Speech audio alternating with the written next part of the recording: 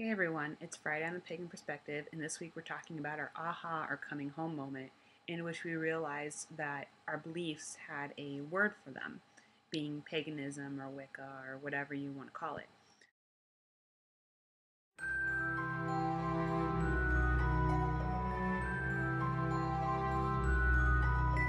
I remember growing up when I was really, really young, probably like middle school or whatever. I remember trying to start kind of like a small Wiccan coven group, maybe I guess you would call it. It was before I really understood what witchcraft and everything was. I don't know what sparked it, but I remember a friend of mine and I getting together, and we opened up this notebook and we started writing down things that were definitely very Wiccan in idea and whatnot. And her mother actually found that notebook and got really pissed off and called it, a bad thing, and that it was like Satan worship, and talked about, getting pregnant and stuff like that, and just really weird stuff. I don't know where she got it from, but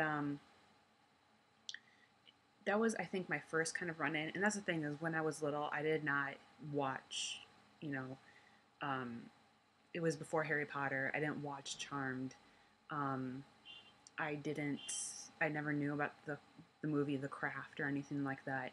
So I wasn't exposed to any of that kind of stuff outside of like Merlin from King Arthur and the Knights of the Round Table. So, but I'd always been drawn to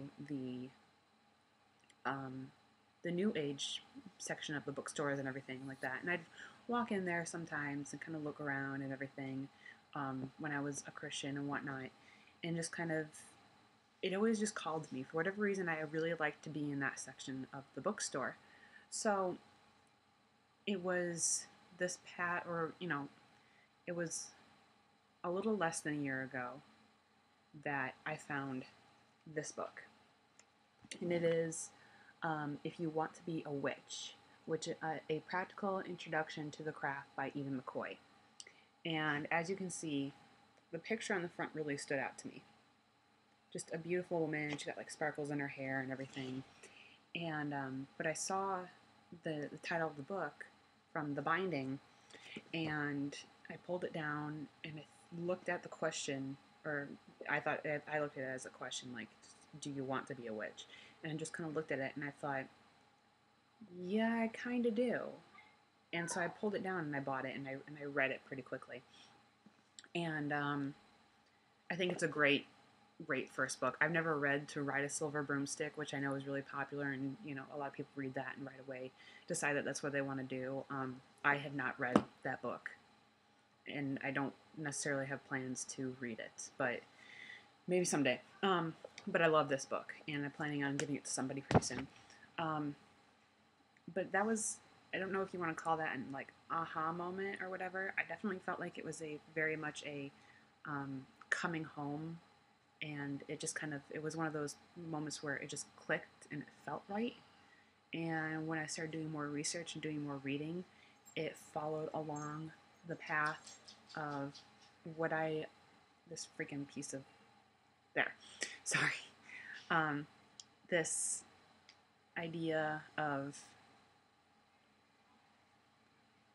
nature worship, which it just seemed very natural to me, especially when I thought about um, things I did when I was young, like talking to the trees and feeling very connected to uh, nature and life around me and everything. And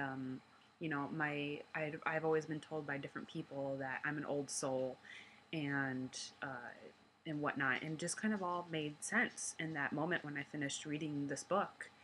And so I guess you can kind of consider that my aha kind of moment. I don't know. It's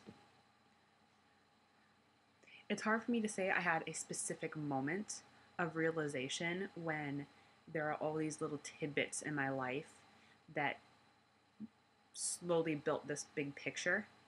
And it was just this book just helped put in the last puzzle piece, really.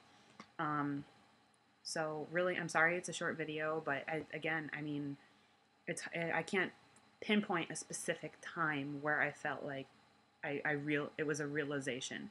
It was just an all around coming full circle kind of thing. So um, be sure to follow us in other news. Be sure to follow us on Twitter. Look for us on Pagan POV. Follow us on Facebook. We have the question of the day up there. We put up recent news. There's links on there to different shops to get tools from and everything that are really great prices. Um, I try to keep it updated with really great information for you guys. So, um, other than that, I hope you all have a great weekend and bright and happy blessings.